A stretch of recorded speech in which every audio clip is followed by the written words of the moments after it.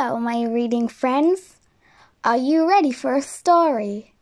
Today, I'm going to read one of Daisy's stories. If you have a copy, go get it so you can read along with me.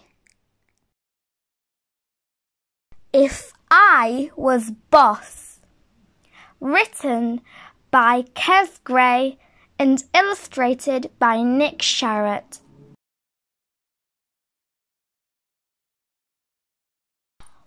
Why are mums so bossy?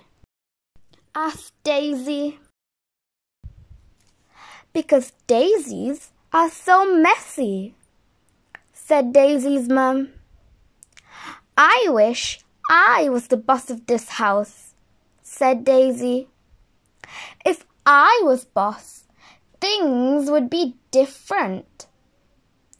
How would things be different? Asked Daisy's mum.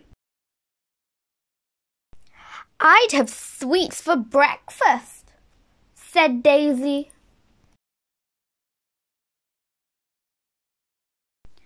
I'd have a real pet monkey to play with.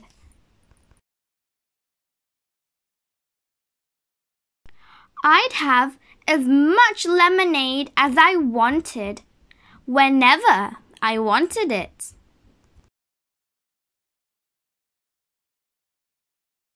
I'd have mud baths instead of normal ones.